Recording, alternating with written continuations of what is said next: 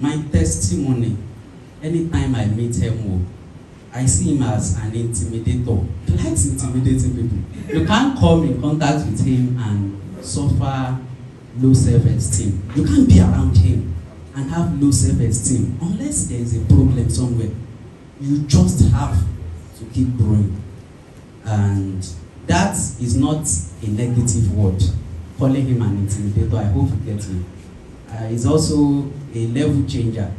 You can't be around him and stay on the same spot. It's not possible unless there's a problem again. I want to appreciate Dr. Mike. I met Dr. Mike in 2016 through a mentor, the late Kayode Fatoyinbo of Global Christian Professionals Group. And since then, I've tried to be around him, even though time has not permitted me. We met at an event and he called me MTN, that he sees me everywhere he goes.